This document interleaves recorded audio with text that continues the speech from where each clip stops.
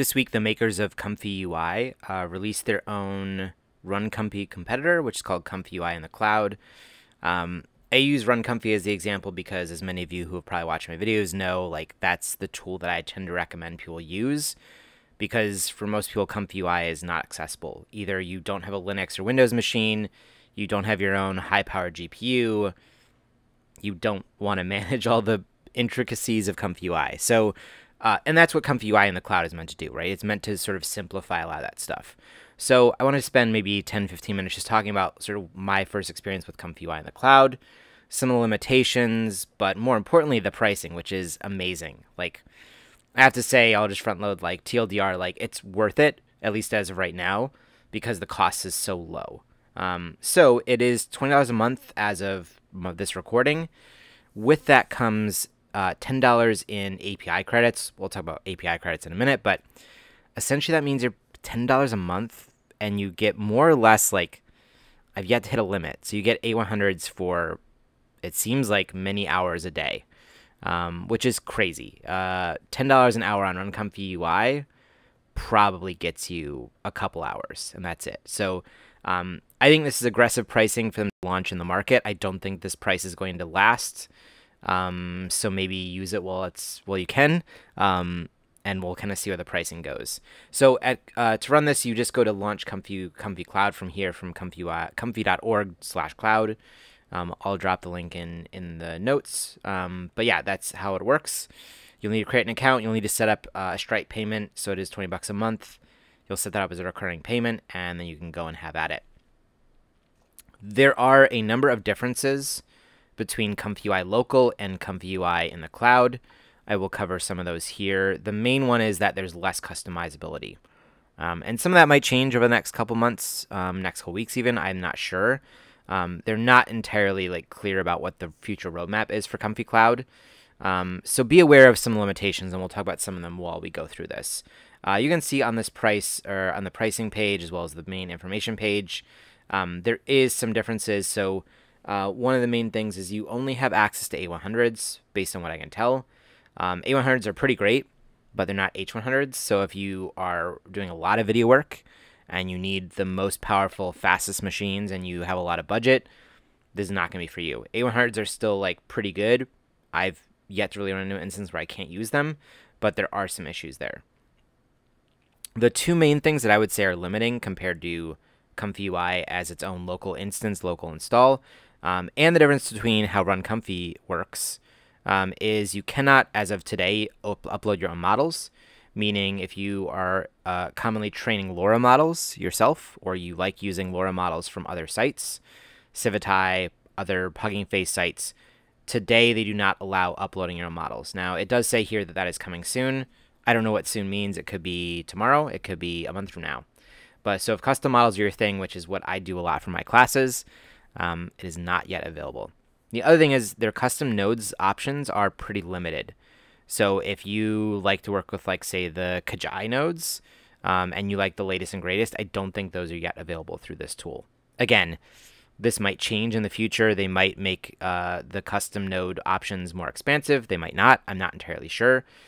So this is a challenge, and one of the things that you will probably find is that if you are making your own custom workflows in local Comfy UI and you want to drag them into the Comfy UI in the cloud system, you'll likely have some node dependency issues, and in some cases that may not be solvable. There is no manager, as I can tell, in Comfy UI in the cloud.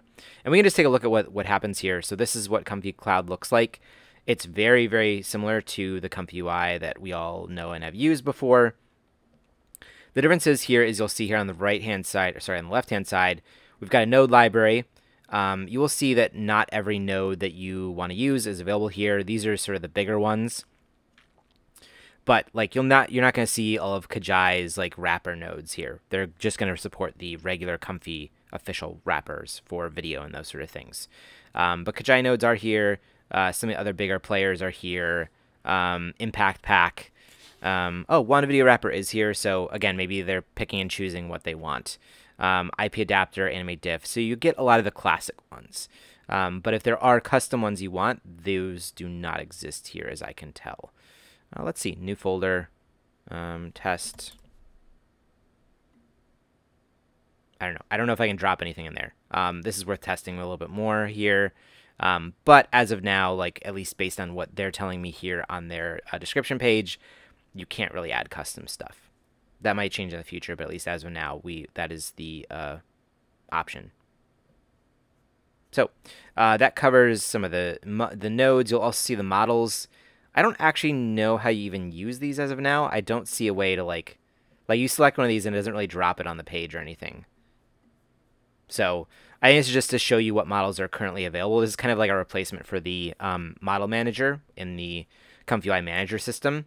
But you will see that like some of the stuff is just knowledge and information, but not necessarily usable directly through these systems. I think the main use case for this is if you go to something like templates. These are for people who are maybe learning Comfy UI for the first time or not doing a lot of custom work. And you'll see here that quite frequently there's just these templates. And this is what's great about this system is when you load one of these in, like let's say we want,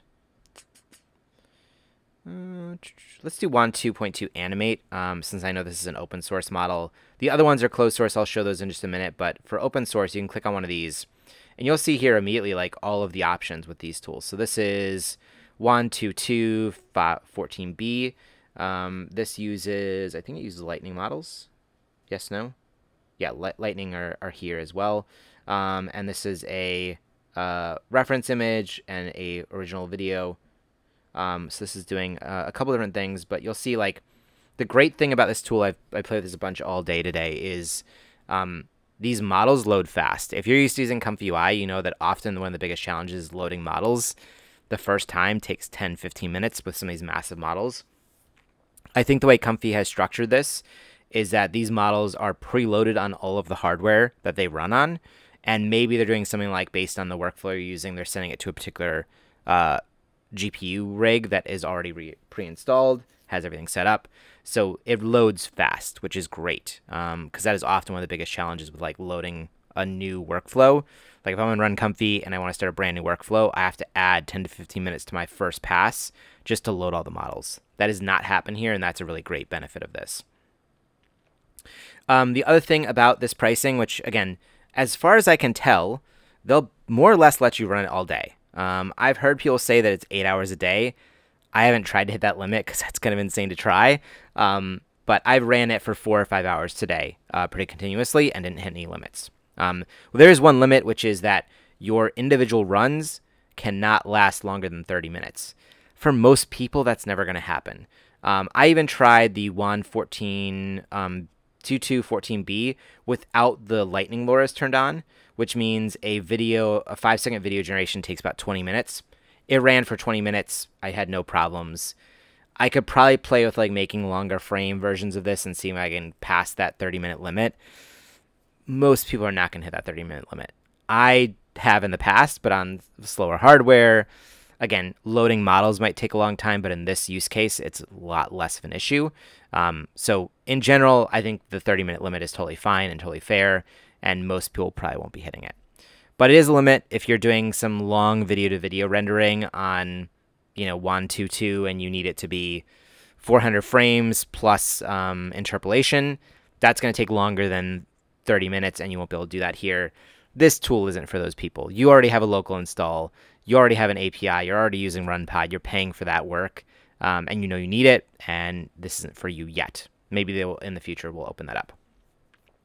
The other cool thing with this is, so it's $20 a month, and that's already a steal. If you use it 4 hours a day, getting an A100 for 4 hours a day for the next month, that's a huge, huge cost savings, and I'm sure that price is only temporary.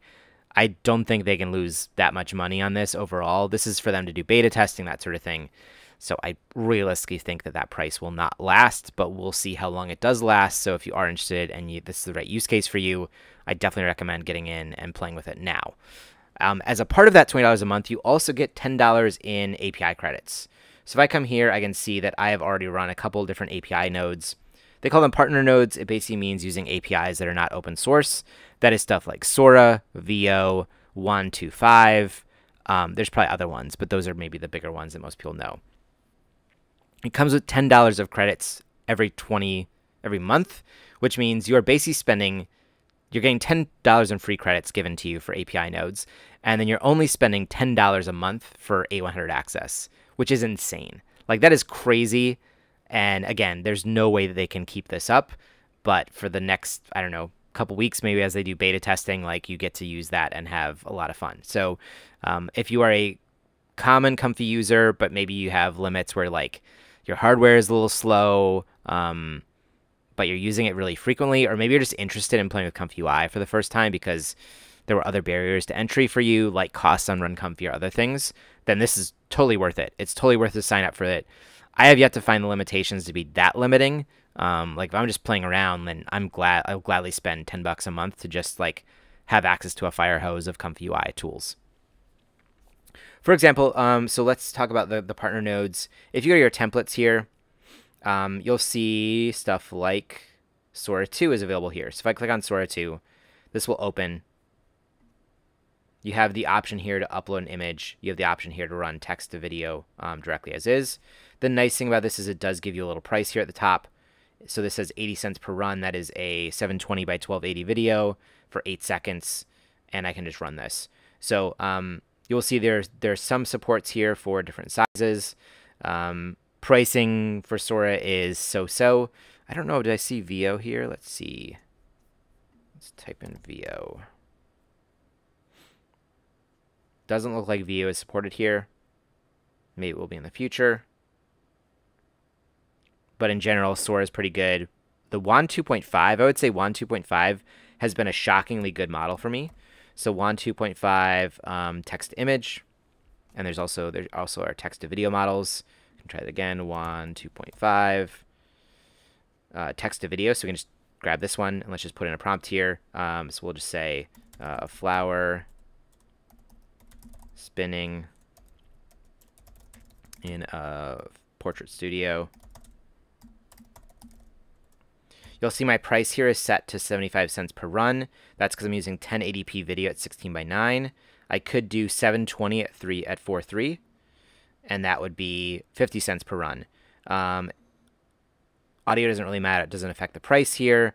I've got some other stuff here that I can play with. So for example, I could play length. Like if I want a 10-second video, you'll see the price doubles. If I want an 8-second video, you'll see the price. Can I do 8?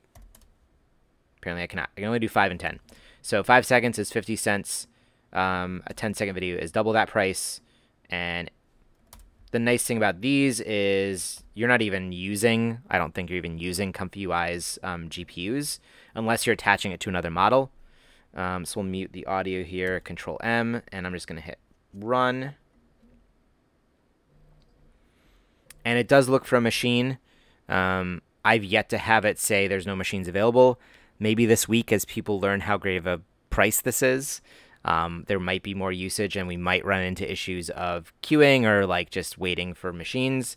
But so far, I've yet to hit that. I will say there's another limit here, which is that you can only run one workflow at a time. So you can only run this when if I say want to go to this one and I want to generate a video, first frame, last frame.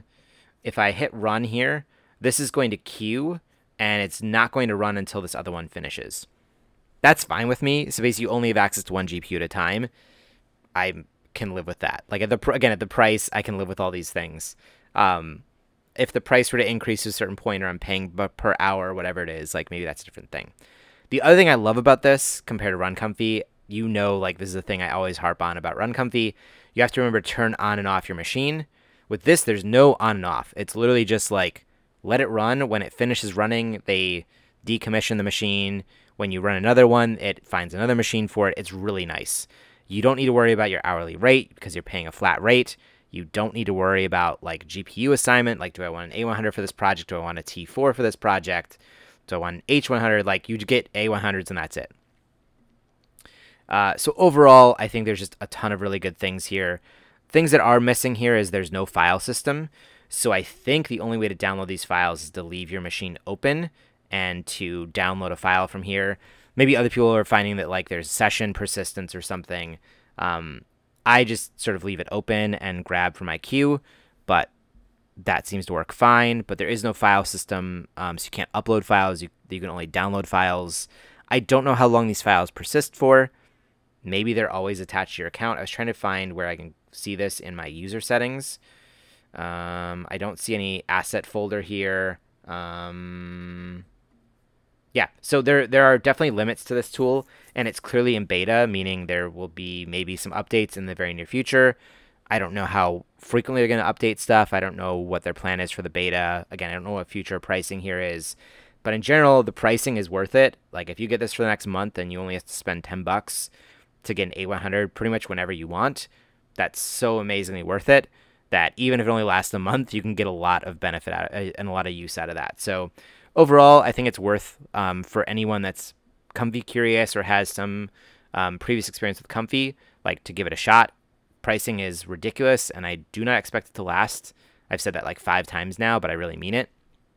So give it a shot if you want to. For people still in my video class right now, this is not yet like workable.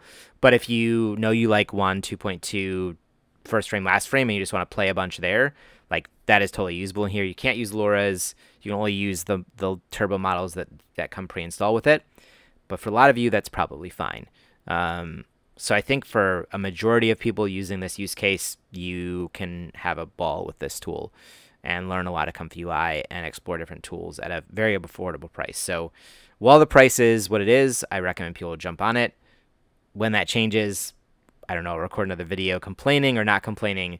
We'll see. So yeah, at least for now, as of early November, highly recommend checking this out. Highly recommend playing with it, but also recognizing there are some limits to it as it is still a public beta. Okay, that's it for this video. Let me know how you're using this, if I got anything wrong, because I very likely did. And I will see you next time.